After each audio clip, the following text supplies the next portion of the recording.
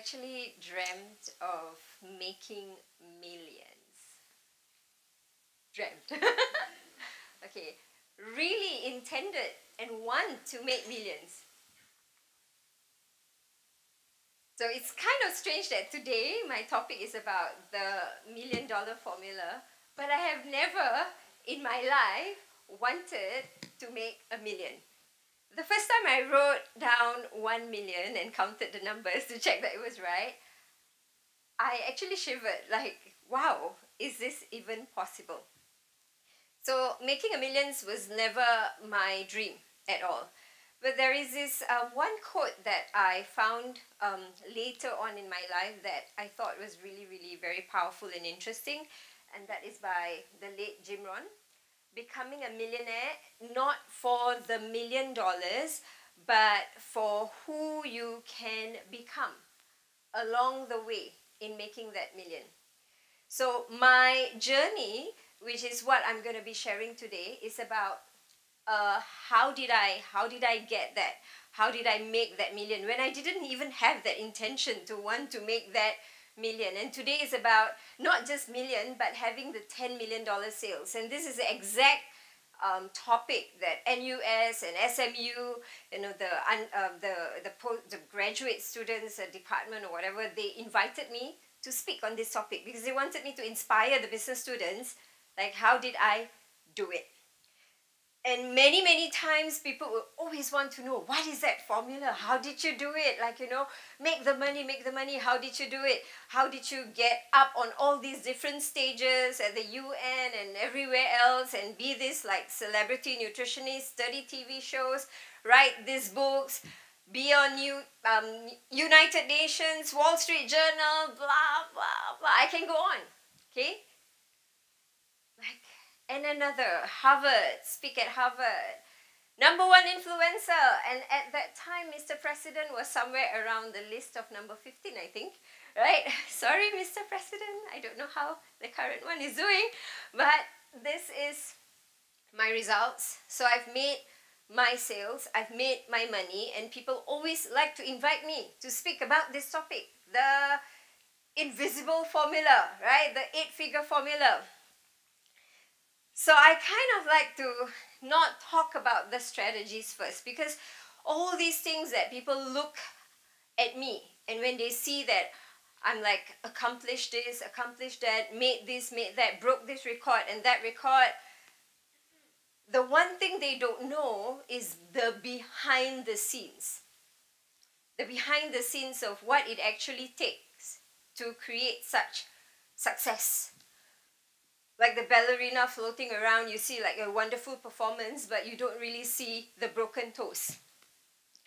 So I, like, despite having studied in 2 universities, have my postgraduate and all of that, I was actually a school dropout by choice because I didn't want to study at one point in my life. I was more interested in boys than books. So, and it didn't help that I didn't have a good relationship with my father. So we didn't talk. Like, we stay in the same house, but we don't talk. The only time we spoke would be when he said, do accounting, do a math. This is what you do. That was it. And there was his way or the highway. So I just had to follow. I hated accounting. I hated mathematics, like A-math. I want to do arts, I want to do literature, history and stuff like that, but I can't. So I was stuck with that. So there I was, going to school, hating it. I was supposed to do my A-levels, like, you know, studying for my A-levels.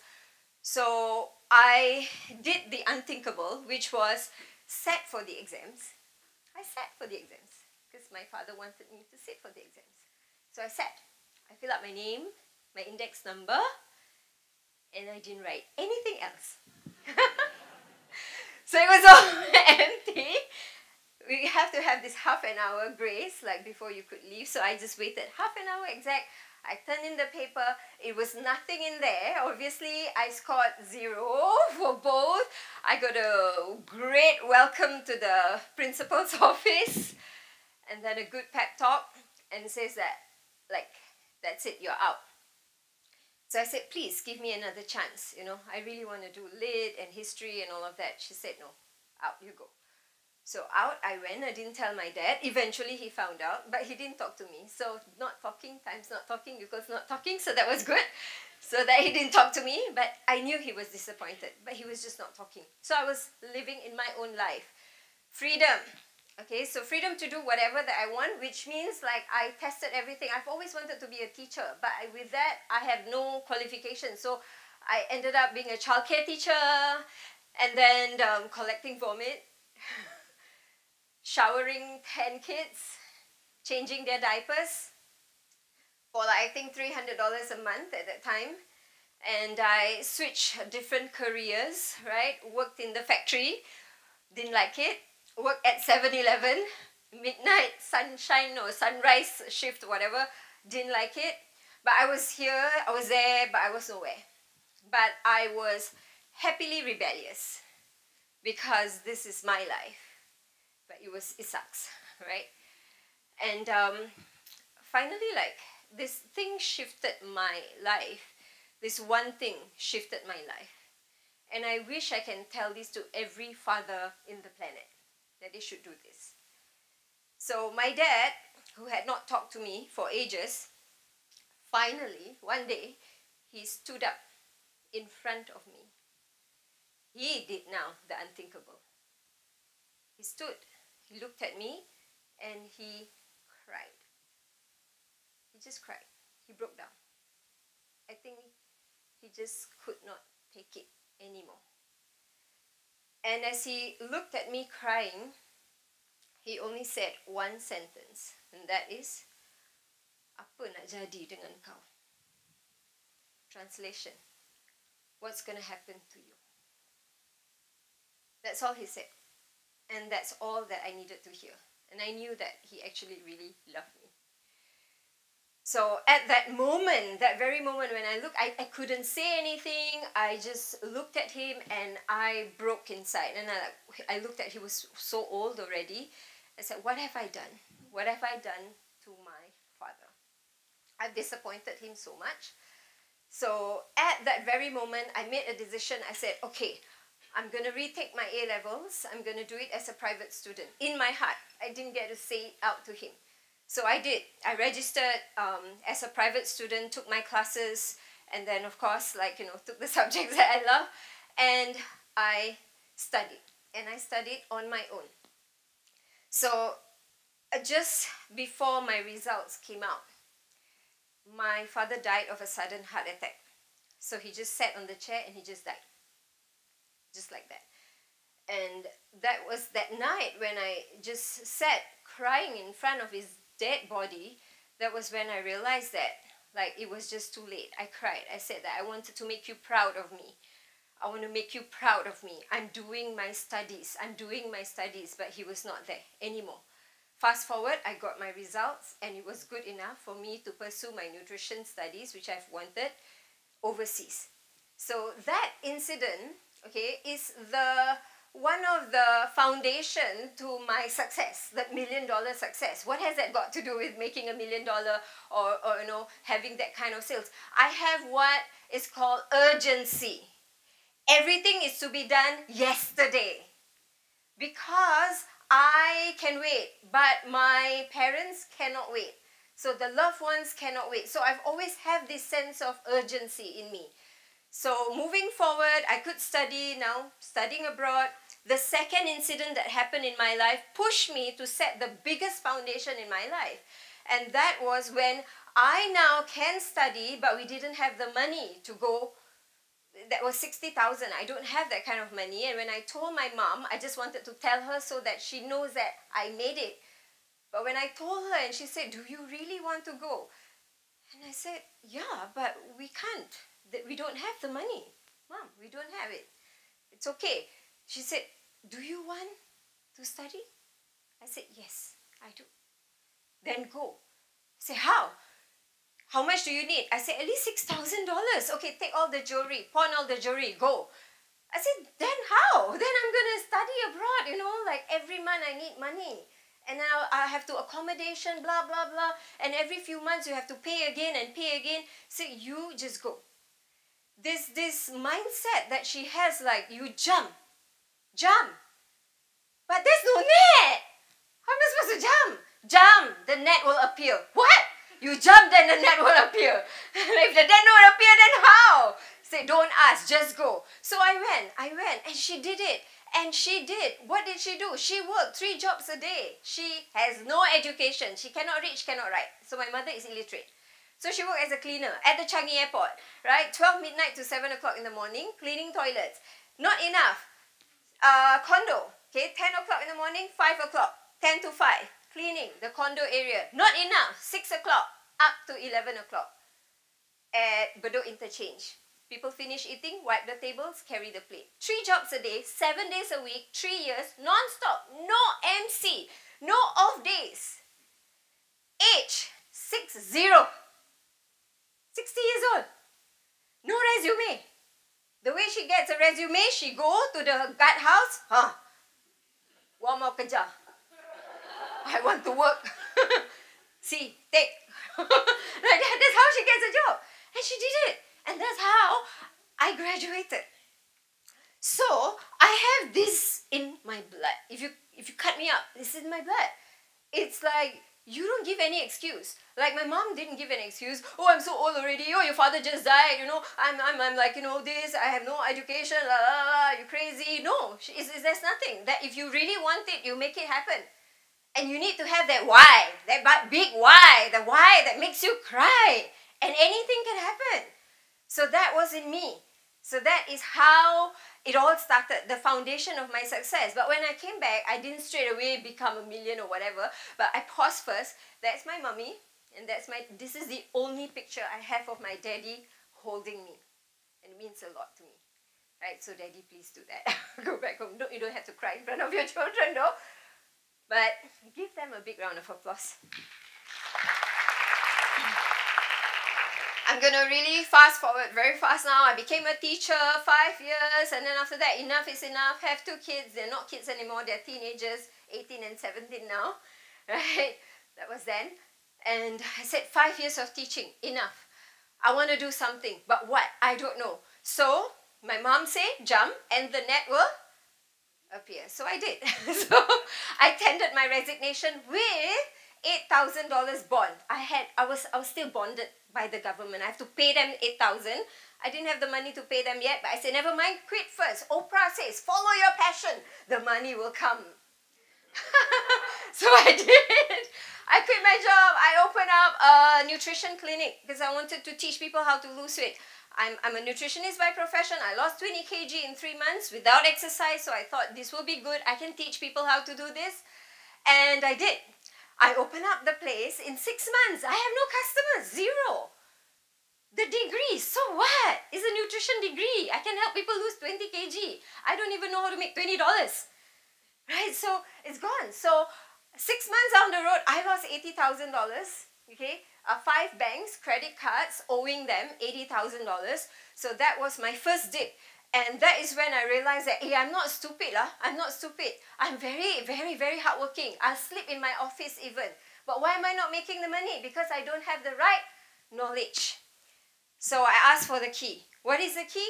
Marketing. I don't have marketing. I don't know how to get clients. So I absorbed marketing skills. I built back my business and I made money. This time I really made good money. I made $250,000 in 2 years, which is good money. But I lost all of it again? Yes, in bad investments. Yeah, I invested in a gym. I don't even exercise. I don't even know why I opened a gym. I opened a gym. One equipment is $20,000, okay? It's no joke, right? So I remembered the day they closed down my gym because I don't know how to run the gym. My equipment is inside. I haven't paid the rent for 3 months. So all my equipment was inside and they had to sell away all my equipment, including my photocopier and everything. And I was so scared to do anything because the landlord was a lawyer. So I was like, yeah, I went into deep shit. I not only lose, but it was losing a lot. I was in $500,000 debt. Any one of you can challenge me? Okay, don't. It's not a good place to be in. This is a time when I lost money. I went through my divorce. I didn't have a house by choice. I had nothing. I had my first asthma attack. I had hives all over my body. Everything was breaking down. Really just breaking down. So at this very moment, I remembered what my mom said. You need to have the why that makes you cry, and you will find a way. What was it that was making me cry? My children. They made me cry because they came to me and they would say, Umi, they say you don't love us. Umi, they say when you die, there'll be a lot of money on your grave. Like, what nonsense are they saying to your heads, you know? Because it means if I die, only when I die, then the money will come. Your mom is useless, you know, she's useless. Nothing ever good will happen in her life, right? So I said, is this what I want to see my kids growing up talking like this about me? I said, no, I'm not going to allow my children to grow up and looking at me like a useless piece of shit. No, I'm not going to do that. So what did I do? I had some money left that was supposed to pay an overdue rent. I didn't. I packed my bags. I went to the US. I flew all the way to the US. What was I looking for? Mentorship. Somebody to knock my head, open up my head, Clorox me, please. Like, I surrender. There must be something that I don't know that I don't know. That's why my life is not working. If it's not working, means something is not working inside. But I cannot see. It's a block. There's a blockage. So I got a coach, a mindset coach. Not only mindset, but I also got a business coach. So I went for internet marketing course. This is Marie. Her name is Marie. She was the one 10 years ago stood up and said that if you want to make it, if you want customers, you got to use this. She said it's going to be the biggest thing. She said it's going to be the biggest thing, and it's called Facebook. I had a Facebook account, but I don't know how to make money. She had a course. It's a $3,000 course. I have no money. I went to this course. I didn't eat, okay? When I was in the US, I did not eat because I don't have money. I was hungry. Not here. Here. So I came back. I said, okay, fine. She said Facebook, right? Facebook, right? Okay, I have Facebook account. I'm going to do something with Facebook. I don't know what. But I did the steps, which I will be sharing with you very quickly later, what I did on Facebook. And I became a Facebook queen. In my territory, I have people following me. Who are the people? Women mainly. Women who are broken. And they say, help us. How did you do it? How did you get out of divorce? How did you do it? How? I can only motivate them. And then one day I was telling myself, how can I help them? Because some of them are asking for jobs. I don't have a job. So I said, how can I help them? So I had this idea. Came out of this talk. That is Madam Halima before she became a president. The talk was about how to help women who are already divorced and have no maintenance and they're sitting at home and they have children and have no job, and how are they going to live? That is the topic. My answer was, you have to empower them with skills. You got to give them not the fish, but you got to teach them how to fish. But this is talking, blah, blah, on a forum, right? I said, I've got to really walk the talk. What can I do? So I started doing classes and I started posting on Facebook and I said, okay, who wants to learn Facebook for free? I did that. So I had 2,000 people apply. I said, okay, I'm going to teach you how to sell, but you got to use Facebook how to sell. So I did a class and I taught them how to sell. Now, whatever that they sold, I got a percentage out of it. Like, if they sell, I earn. If they don't sell, I don't earn. So it's fair. And lo and behold, I actually got $10 million sales over a year, but 7.9 million in 10 months. And my income in my bank account is $470,000. So I got my dreams, which is to have a birthday party for my daughter. I've never been able to even have a cake for her. Right? And I got my car, the cat, and I don't even know how to drive. And this is a very big mistake. Very big mistake, but it's a good mistake. Why is it a mistake? Ask me later, okay? No, it's too much of a liability. But that smile on my mother's face, really, really, that smile on her face, that really meant the world to me, right? So moving forward, I've helped many, many other women okay, like climb up. And one of them is Nabila. She is a single mom with a baby in her hand. When she came to see me, $10,000 debt, cleared her debts also. So these are the things that I do, but I really owe my credit to Mr. Jack Canfield.